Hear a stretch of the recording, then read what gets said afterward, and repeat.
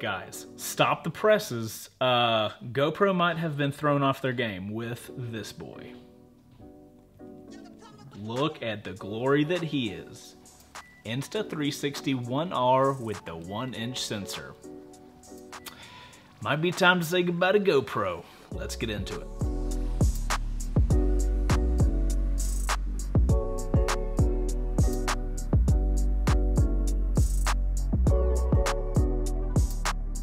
What's going on, everybody? So this little thing right here is an Insta360 1X. It is by far the most easiest to use and my favorite 360 camera up until now. Now, months ago, Insta360 sent me their Insta360 1R, which is this really cool idea. So what this basically is a modular camera. You guys can see the two 360 cameras here, but its party trick: battery disattaches, the two pieces disattach, and now you plug in this other modification and it's essentially a GoPro. Now, I've had this for a while, but you know, my wife and I were moving, so I've just been sitting around with it and I haven't been able to do anything. And then these people come out with this new thing that I just got in the mail that I want to show you guys off in today's video. So, as if having a modular camera that's like a GoPro but can also be a 360 camera, so it's like two cameras in one. On top of that, they also just came out with this Insta360 1R. This is their 1-inch edition. It's basically, it takes the little GoPro lens like this has, and it's bigger. So the cool thing about this new guy is it basically has, you know, it's taking advantage of this modular systems to where you have your battery, right? This is the brain. This has got the little screen on the back. You can do all your settings. This is the sensor and this is the camera. So you can just make different modules for different purposes, which is the whole like awesome part of this thing. So you take this little GoPro sensor. Okay, cool. We'll make a bigger one. And now you have higher quality. I think you can do like 5.7K instead of the 4K. I'm gonna get it unboxed and we're gonna check it out. I'm excited about this thing. GoPro's been pissing me off for a while now, so I am chomping at the bit for an action camera company to come in and throw them off their game. All right, so this is all the old stuff, right? Let's get these put back together. By the way, waterproof, even with all the modularity and stuff. Also got this little guy right here, this little boosted battery base, which is just a thicker battery, which that's awesome. This is all the pieces. This is that boosted battery base, regular lens, 360 lens. Oh, look at that, bro. My God. That is an action camera. Oh, sweet, so I've got two of them now. Hell yeah.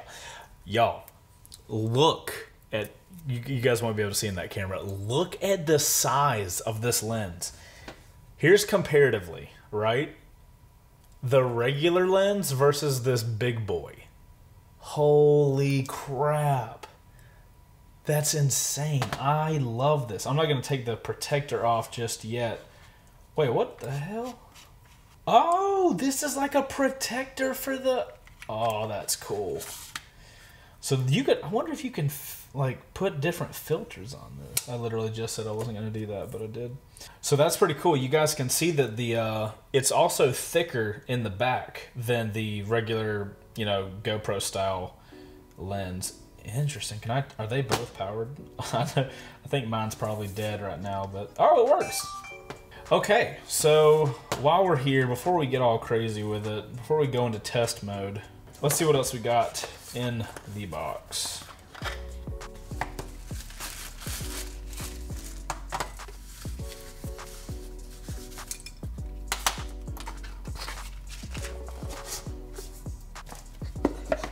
All right, so inside the box, we have this brain module, the actual 1-inch sensor, the orangey battery. We have the case, which is gonna allow us to have those little action camera attachments right there.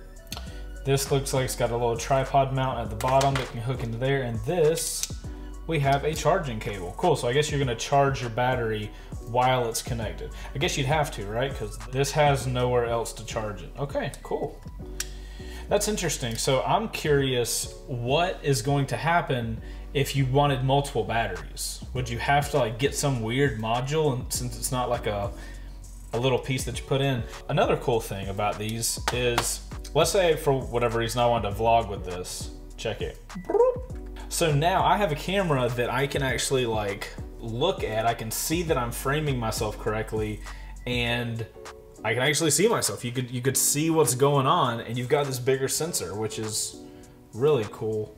All right, guys, so at this point, I guess I need to go test this thing out and see what I think about it. You know, obviously I can compare it to a GoPro with this guy, but like, look at all these things. Like, look at all these little modules. If you have all three of these, you have a 360 camera here, you have a GoPro here, and then you have this like mini little upgraded GoPro thing here.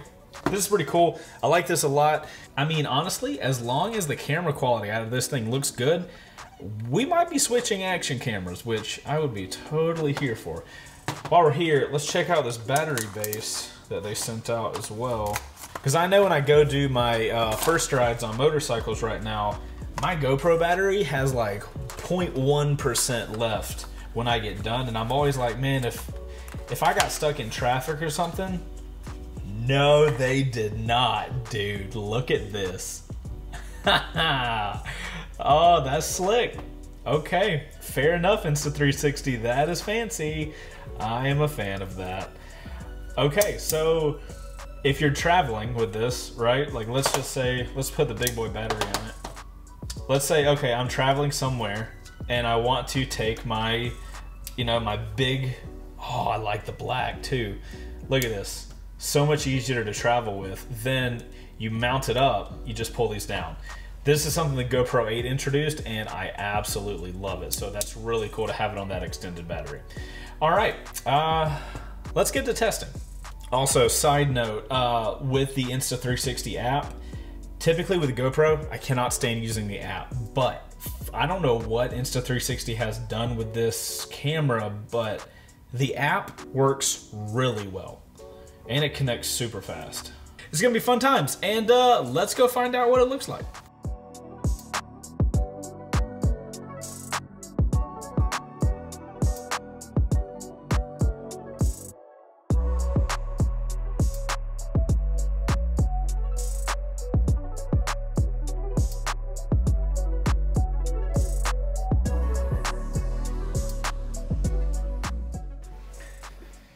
So I've got the, can you guys see me? Okay, I've got the big battery pack. I've got the upgraded Leica lens. Gonna try it on like a little clamp mount in the front of the MT10.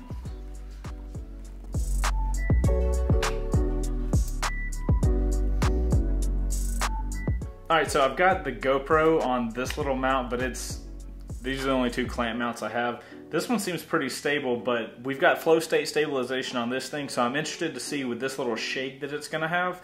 Hopefully the flow state will kind of like knock all that out, but the GoPro's got a lot of...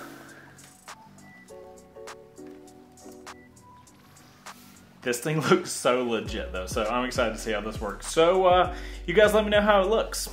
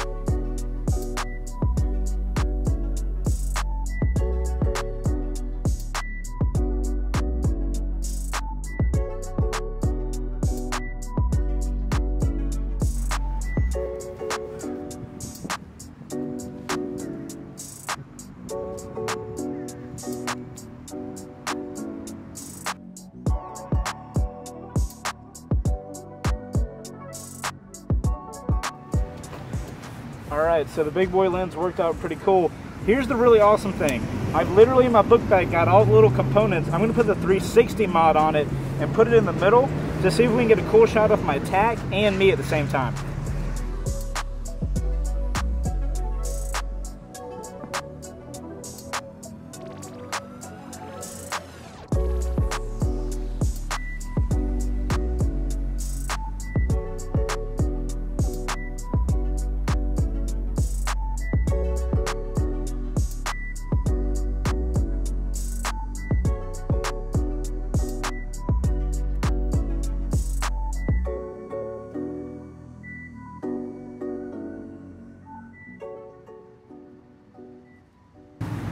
Alright, so hopefully this 360 mod looks pretty cool from this perspective. Hopefully it will. Alright guys, so we're here on the 360 mod for the Insta360-1R. If you're wondering how I got my audio, I've got it run a mic in here, I've got a recorder in my chest. That's how we're doing the audio right now. But we're testing out the 360 mod because I think as a motorcyclist, these 360 cameras are so clutch because if you guys ride, you know, like there's tons of shit happening every second that you're riding. The cool part about this shot is that you guys are seeing my shot right now, right? But if something happens and I want to cut to that, boom, I just rotate the camera. It's as easy as that. Did I leave anything? No. Okay. So we're gonna go on a little cruise, see how the 360 mod does. It's shaking a little bit. I'm not sure how clear the video is gonna be, but Insta360 is supposed to have flow state stabilization, which means it makes things not shake all over the place. So, well, I guess this is a test. So initially, my thought process is, okay, if I put the 360 camera right there, I've got a shot of me, right? You guys can see me, and I'm in neutral, and you can see how terrible of a rider I am. But, you know, let's just say, if you're a young man doing some hooligan stuff, and you want one camera and can record both you and your speedometer, right? You want to be like, oh, look how fast I can go on my motorcycle. I'm so fast because I can turn the throttle. If you're one of those guys, no shade. I was there. I used to be one of you. But if you want to brag at how fast your 2020 Ducati Street Fighter V4 is, you get one camera, you can get yourself, you can get your speed, you can get a cop going past you who's about to turn around and pick you up because you're going triple digits. That's one of the cool things about 360 cameras that I absolutely love. And the better they get, the better tools we have to record the amazement that is getting to ride a motorcycle. So this is more of a test. You guys let me know what the camera looks like. It's shaking about quite a bit right now. So we'll have to see how much stabilization works. Oh no, we got a red light in front of us, and that truck is going to run the out of that light. See, that's a perfect opportunity. If you were a GoPro, you'd be looking back at me. I'd have no proof that that white, like, glass truck was just like YOLO status straight through that light. Wow, look at that thing. Oh wait, you can. See, I wouldn't have even known that thing was coming up, and because I have an Insta360 camera, I was able to pan with that thing as it went past me. It's the new way of things, man. It's the new way of things.